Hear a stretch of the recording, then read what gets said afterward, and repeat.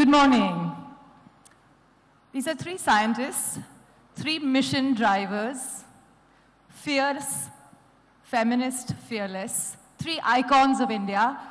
Please note, I haven't said women yet, though I'm extremely proud that they are three women. A big round of applause.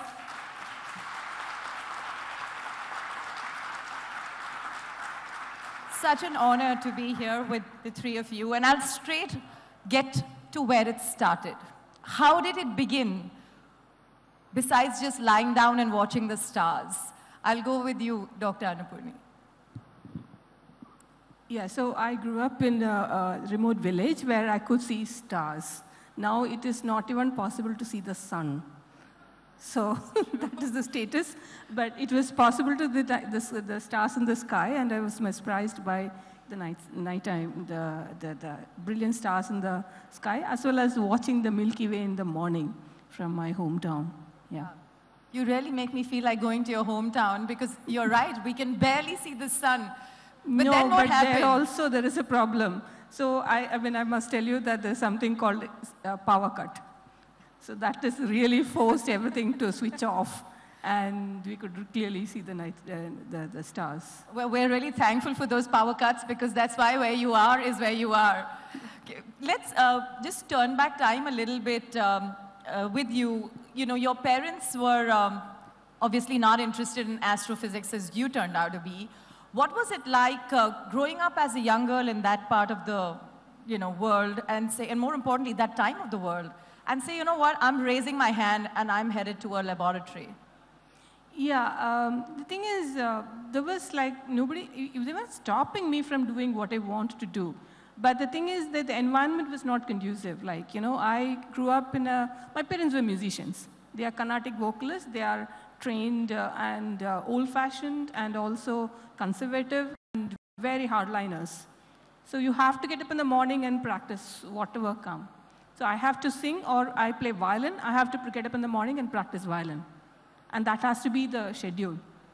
And all thing happens in the house is about music. Anything about discussions. Even when my mother sings, I have to take notation what she's singing. So I'm trained to take notations immediately. So thinking about science is completely different. That's what I'm passionate about. So I have to find time and do my science. So the only thing they told me was that if you're passionate about, go for it. There's no problem with it. But there were certain conditions, like I can't go out and study. They stopped me from taking up engineering. So after master's, I said, nothing doing, I'm going out. And then doing it. And I had to convince them. Yeah. But I love the sound of that, I need time to find science in the middle of music. That's amazing, lovely. And to know that you're a Carnatic violinist, inspirational. Nandini, coming to you, taking India through many missions, like all of you here. This is heavy stuff on the shoulders, but it's all great to talk on this stage today. How did you get onto the stage? Yeah, so, first of all, thank you for having me here. It's an honor to be here, and it's wonderful to be amongst this audience. Mine is a slightly different story, actually. My parents are, I come from a very educated family. My mother is a mathematician, and my father is a techno-bureaucrat. And so they studied in the 50s and 60s, and my grandparents got all their sons and daughters educated back then, and well educated. So at home, we were children of working parents, but I believe that children of working parents are brought up differently. They're totally independent, bold, and strong. So that was the positive part of it. And I still remember as an 8-year-old, I would cycle alone to school. I got my car driving license the day I turned 18. And my parents, especially my father, he would analyze and explain to us not just the physics of how things were happening around us, but the kind of environment we had at home. Let's say, let's talk about global politics, world economics, sports. He would distill all the information and present it to us in a very concise way so that we develop that diverse perspective, So I feel parents are the beacon of inspiration, and I hope to do so for my girls too. Yeah, indeed. So, Dr. Nigar Shahji, you are called the sunny lady of this country. And you went into college saying that I'm going to do what others don't, right? The choices you made, I don't think there were very many girl students anyway. But tell us about why did you want to pick what others didn't? And what was it? I don't know. Basically, from the beginning, I'm like that. Since school, I always wanted to do, which is rare, somebody has not done it. So at that point of time, when we were growing up in 70s, 60s, my parents were very particular that we should be financially, their kids should have a good education. And my father is a maths graduate, but chose to be an agriculturist. So he was very particular that we do some science and we should be financially independent. So that's how my journey started. And that's why that maybe an inborn capability, or I don't know. I always like to do what others don't, not commonly done. So at that point of time, when I started after 12th standard, it was very less women were doing engineering. So I opted for engineering, though my parents were very much for me to do medicine so that I can have my profession anywhere when I get married, and I can start my profession anywhere in place. But if engineering, then you have to go for a job in faraway place in the country. So that was their attitude. That's what their idea. But I decided I will do engineering, and that too. I wanted to do mechanical engineering. At that point of time, not many women were admitted to mechanical engineering. So I tried hard to be a mechanical engineer, but I was not offered a seat in mechanical engineering because I am women. So I settled with electronics and communication engineering. And so you just said that I'm going to just keep very doable goals like taking India to the sun. No, it's not my goal. Actually, it is the organization goal. I was given a chance to be part of that goal. For that, I'm very grateful to the organization to choose me for that role. Yeah. But I think in many ways, what you bring to the table is this absolutely feisty energy to see that I am truly going to live up to that point, that I will pick up what others don't. Yeah, because that was always I tried to do. Here also, it's not. But one way, organization also helped, because in ISRO, there is no glass ceiling, or there is a difference, or the gender parity is there. So if you show that you can do things, they will give an opportunity for you to do. So that's how I got this opportunity, I feel. In that spirit, I must say we're thankful to ISRO, because the image of ISRO to the world is women. And in so many ways, I think the last many missions and the ones to come in the future will remain so. I want to pick something that you said, Dr. Shahji, and actually bring that out to the panel. All of you at some point or the other talk about your role as a mother, and also the kind of travails it throws up in all our journeys. So maybe I should start with you, Dr. Annapurni. Now, when you think of yourself as somebody who has had to navigate what all women tend to be faced with, maternity, mobility, and of course, your professional career, do you try to seek balance? Yes and no, both, because as a person, you need to be happy with yourself and your aims and objectives are met. But at the same time, you can't be bending to all the requirements which are put forward. So you have to find and convince yourself what you think is achievable and I would like to achieve, and achieve it. And don't cut corners on that. But then identify what you don't want to do, but somebody else is imposing on you, and avoid it. Don't completely say, no, I will not do it. So there has to be some distinction. And second thing is, as someone who wants to do multiple things, you can't do everything every day. So you have to do something some days, and sometimes work overtakes family. Some days family overtakes work. But that happens. But you have to take an average over a large period of time. Having said that, I mean, as a woman who goes through different, life is a package deal. You have to face things, reality in everyday life. So problems do come, but they change. Yeah. When I'm young, the kind of problems I faced is not the problems I'm facing now. So I have to innovate and kind of strike a balance saying that, okay, I'm happy with doing both and try to manage, because family support is important. And family, like, you know, you have young children and then the children grow up, you have, you know, the parents are older, so things keep changing. You have to take their confidence at all the time and they support. We're having this discussion in 2024. Back when you were, you know, at the early start of your career, did you have to face the word compromise a lot? And did you find that you were sometimes alone in that journey because the support system wasn't geared up, or was it? Support system was not geared up, so it was difficult. I had my parents' support most of the time, so it was not that difficult. But my husband was like, you know, he was always on his job and he's always moving. So it's up to me to manage my health, my children's health, and everything at home, and the work. So that's what I said. Sometimes I will be spending 1 week fully at work, but the next week someone is sick at home. I have to take charge of it. So I have to take a step back and say that, okay, slow down. This week I'll do this. This is what I can. And next week you push back. So I take an average over a month. It works out well, yeah. Yeah, pushback certainly works. Nandini, what has it been for you? You know, you kept talking about, I wish I could do this for my children. I could sense that there is always that thing that's playing on our minds, right? Our children, our house, and that lovely two-word phrase, multitasker. Yeah, you're absolutely right, you know, and a lot of people ask all of us this question that how do you strike a balance? And I think juggling family and work is walking a tightrope many a times.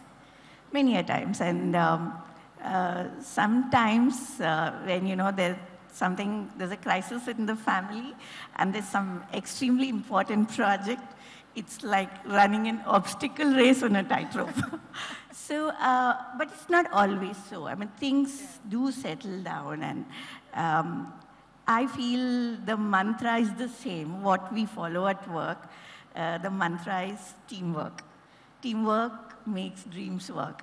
So, at least in our family, we follow that, and, you know, the responsibilities are shared. Everybody pitches in, and you have you know, the responsibility of caregiving and running the household divided. So that way things are simplified, and I think that's one strategy I think most working women should adopt.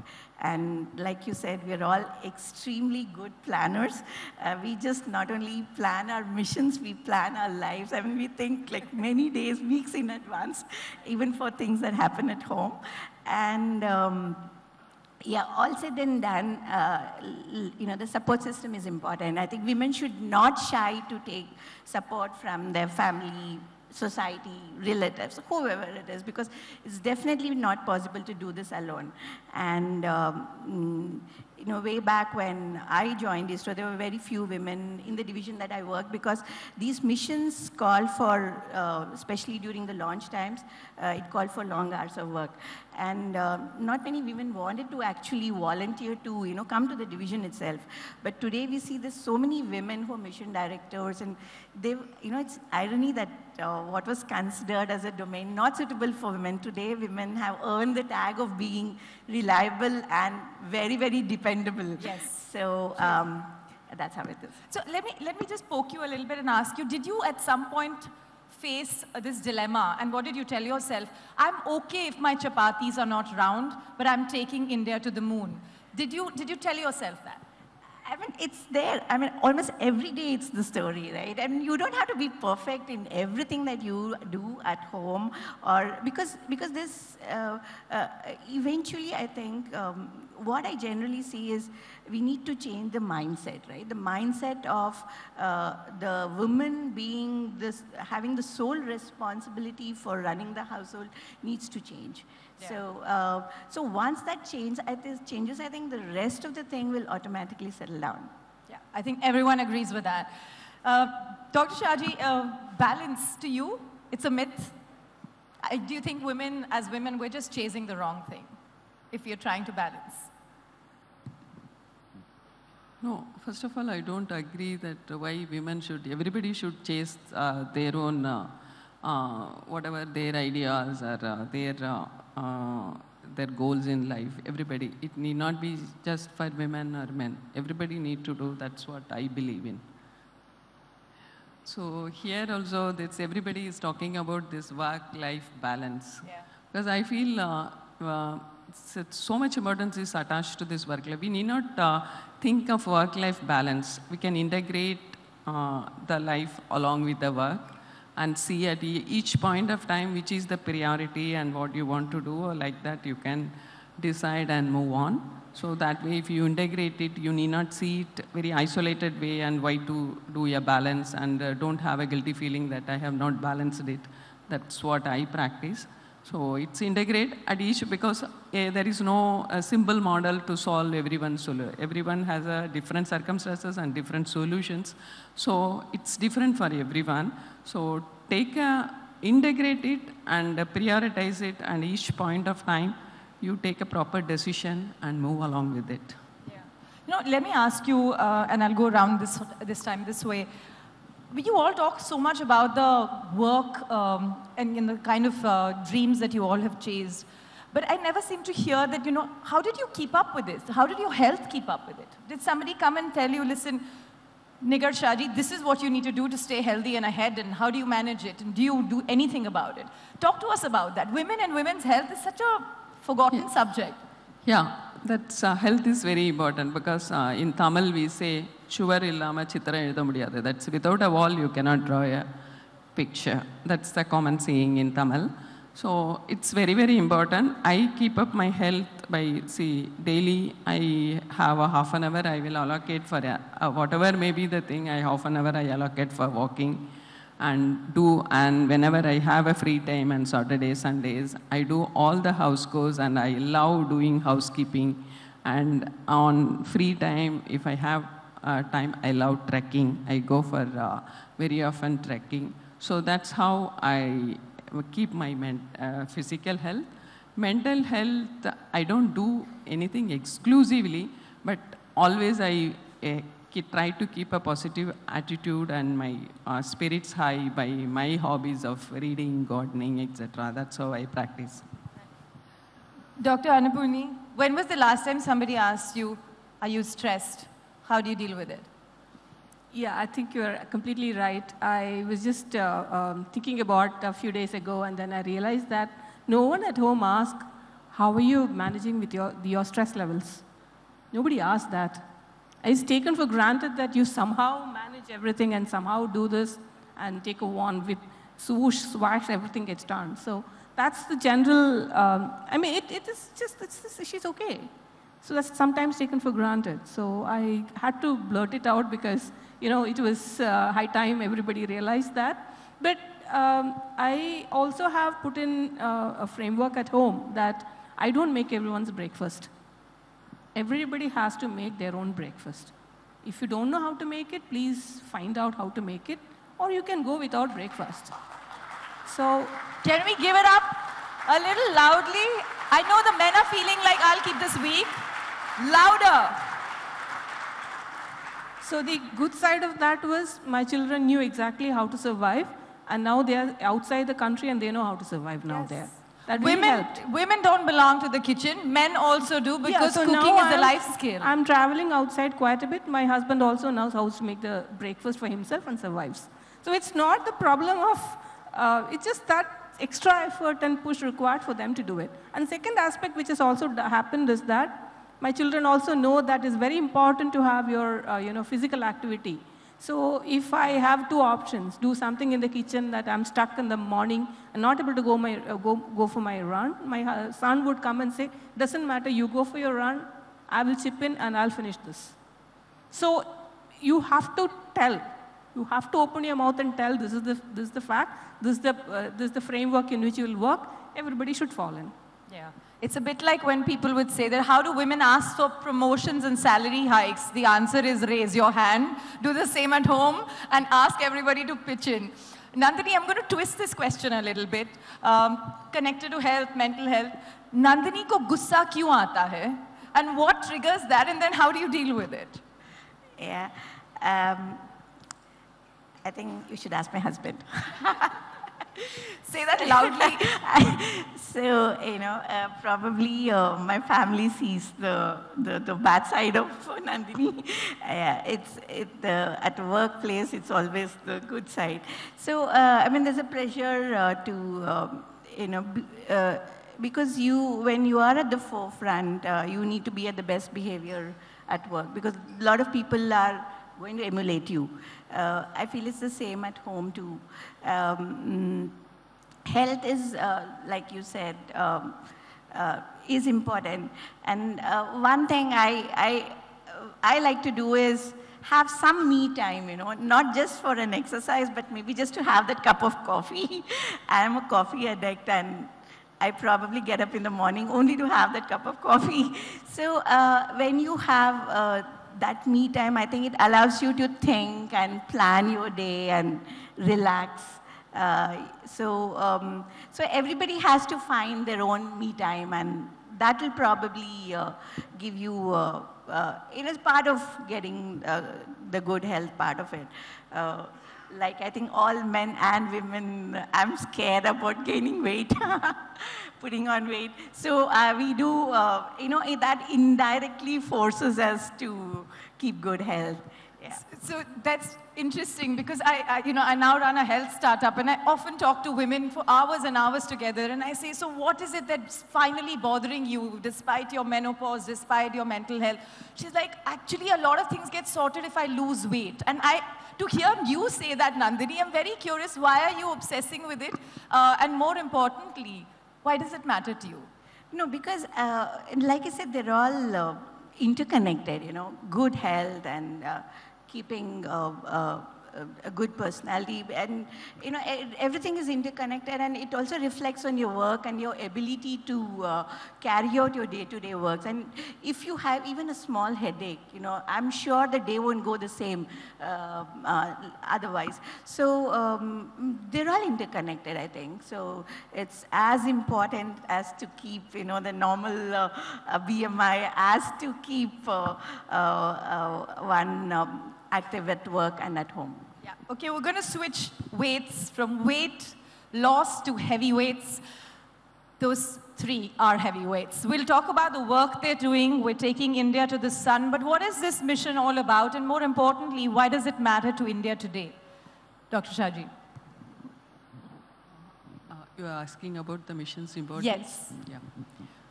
This Aditya L1 mission is mainly for the two aspects. One is because we live in Earth because of sun. So it's necessary to know more about the sun, that sun process. You might have heard about geomagnetic storms, solar flares, and all those things, and how it impacts our Earth. So it's one part of it. Other part is because compared to yesteryears, we have lot of space asserts in space, because ISRO has almost 50 spacecrafts alive in orbit. And so these, the solar events like that storm, solar wind and solar flares, that if it becomes intensive, it will affect our space assets, which is already in space. So to protect that, now space weather is an important subject which is coming up all over the world. So like Earth weather, how we predict the Earth weather. So space weather also, it's till today it is not very predictable. So the lot of models are being developed, and this mission helps and also keep up with the world going, so that we will also have a better space weather model. so that we can protect our space space assets. So these are the two main aspects behind this mission was conceived, and also to technologically to keep us in par with the world technology in space.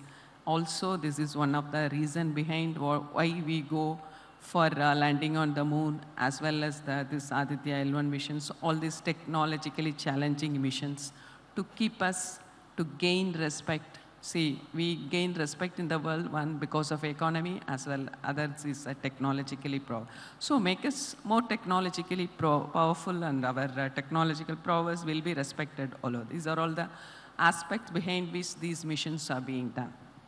In that spirit, what is your idea of India?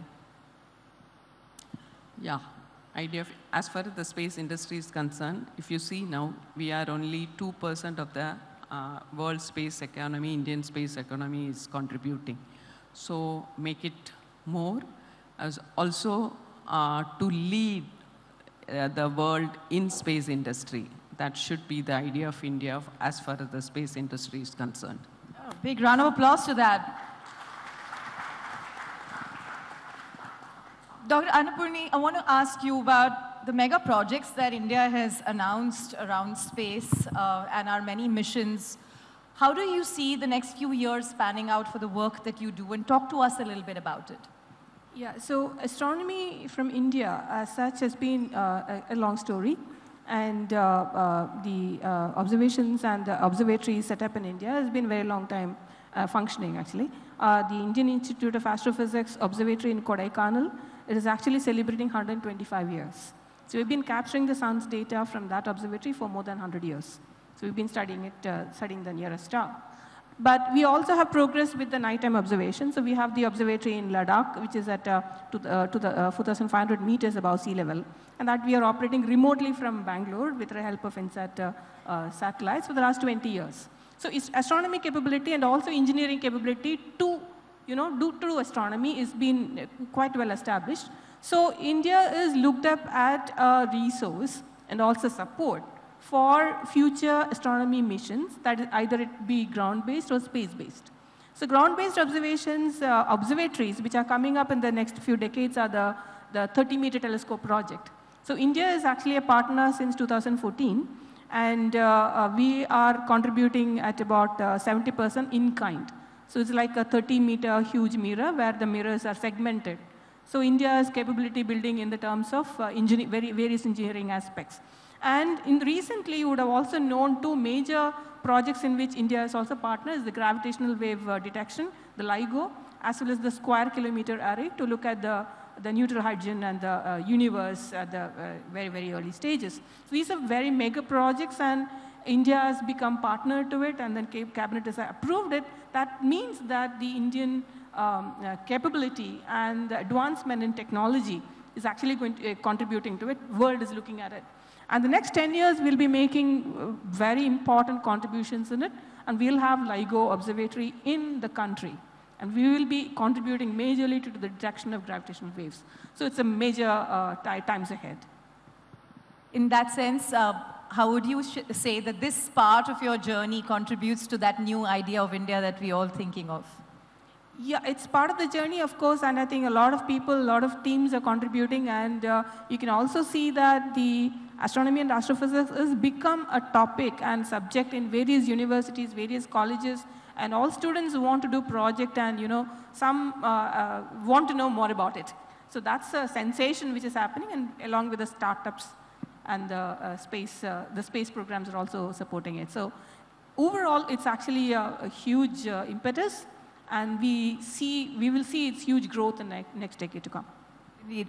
Nandini, we were talking earlier how Americans have gotten back onto the moon after half a century. Yeah. It's a big one, but what's interesting is that there's a private player involved this time, and this is in the last 12 hours, for those of you who've not caught up. Tell us a little bit about why this is significant, and what does this tell us about India's journey on, on many of these missions, including taking humans to the lower orbit of the Earth and many of the others? This also reminds me of Dr. Vikram Sarabhai's vision. India has to be amongst the foremost of the spacefaring nations. So if we need to establish ourselves as a country, as a leader amongst the world, we need to have this advanced satellites, not just in terms of, not just for our defense, not just for science, but satellites that will directly impact the society and change the way we live. I think that's important. And also, you know, with the new space policy, so many private players coming in, it's also, I think it's going to get a lot easier with so many more people and money getting involved into space. And I'm sure India will do, India has an extremely bright future with all the private players, the small universities and the startups pitching in now. Like, you know, it always reminds me of what Carl Sagan said. If mankind has to survive, we have to look for habitating other planets. So with the kind of dwindling resources we have and the kind of population explosion that we have here, it's time probably in the near future, we might have to think about living on other planets too, and we shouldn't be left behind. Certainly sounds exciting. One final word from all of you, especially because it's always about starting our day and our missions with the thought, what can we give and not just get? So maybe as three scientists, a couple of words on what you can do for women and girls in science. Yeah. Compared to yesteryears, we are progressively moving towards that, and more and more women are into STEM. So one thing is still that implicit bias that women is for such and such work only, that still prevails in the society. So that has to be slowly removed. So this type of, especially like this, lot of role models and mentoring, and towards that can improve a lot to the for the girl more and more to come to always. I always say that, see, everyone has a feeling that some mathematics is difficult. So it's not very difficult. It's, you understand the logics. It's the most simplest of all. So such things we have to advocate to the young people so that more and more come to STEM. I feel that, you know, we need to celebrate women's success. I mean, in every walk of life, not just scientists, and so that they become more and more visible, and they serve as inspiration to so many girls probably in the villages and in the rural setup. They say that, oh, okay, my God, you have women now doing science, and you have women who are big entrepreneurs. So, so visibility is important. Celebrating success is not just to give them the importance, but to let the world know that there are women doing this. I think we need to make STEM more engaging and a little more, the curriculum has to be more hands-on and more diverse in terms of making it interdisciplinary, to make it more interesting. So I might like mathematics, but I might not like, you know, chemistry the same way. So you need to make it more interdisciplinary. And I think more needs to be done at the grassroots levels to get more girls to study and you know, inspire them, give them the resources. The final word from you, Dr. Annapurni. Yeah, so I do engage with a lot of students who do masters and they go on to the research in science. And they're very, very passionate about what they're doing, and they want to put in hard work, and they want to excel in what they're doing and make a career out of it. But they do find problems when you settle down with your family and then find a place where your family is, and then, you know, work where you want to work, and then your family is. Where do I cut a balance, and where do I strike a line and say that, do I step back and stay or move on to do something? So there are very difficult times for women at that juncture, and we need a lot of women to come, overcome that and come to work and, you know, be in the career front.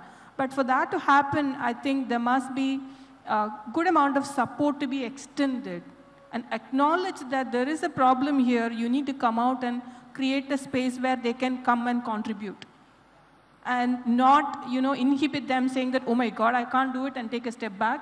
once you take a step back, it's difficult for them over a time scale to overcome that and come. We are losing resources here. That should not happen, and that has to be acknowledged. And I mean, there's no common fix here, but then we need to address that. Then only we can bring the women workforce up front, and there's a lot of talent out there. They say it like it is. Give it up for India's scientists. Thank you very much. What an absolutely brilliant session this has been. Please do stay on stage. Ladies and gentlemen, at the ABP network, we are celebrating individuals who are making lasting, positive change to the society and our country at large. These are our change makers for good. And for advancing the cause of women in science, we would like to felicitate all the scientists present on stage today. I'd like to invite C.P. Agarwal, Chairman, Gallant Group of Companies, and Rupali Fernandez, Chief Revenue Officer of ABP Network, to please join us on stage and do the honors.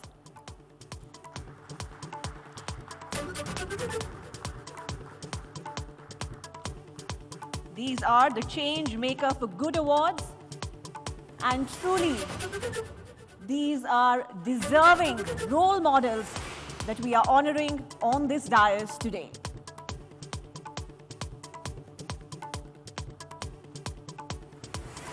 Let's hear it for Professor Subramaniam.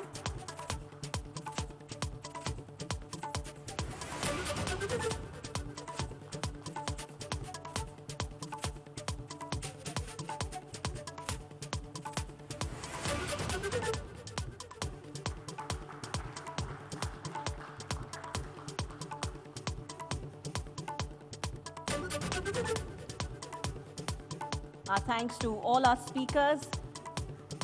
Let's give it up for Nandini Harinath.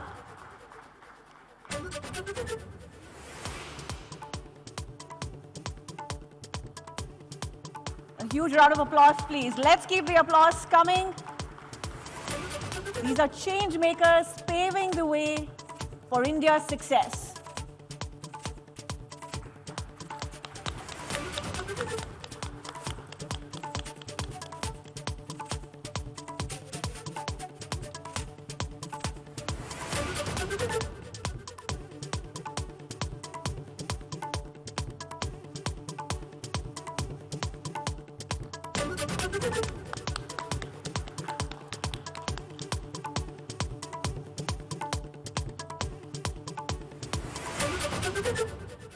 And a big round of applause also for Dr. Nigar Shaji.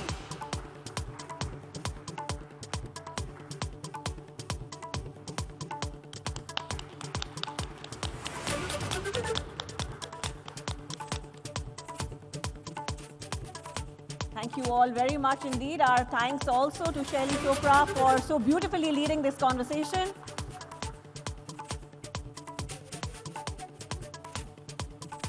Thank you very much, Mr. Agarwal and Rupali, for doing the honors. Thank you very much.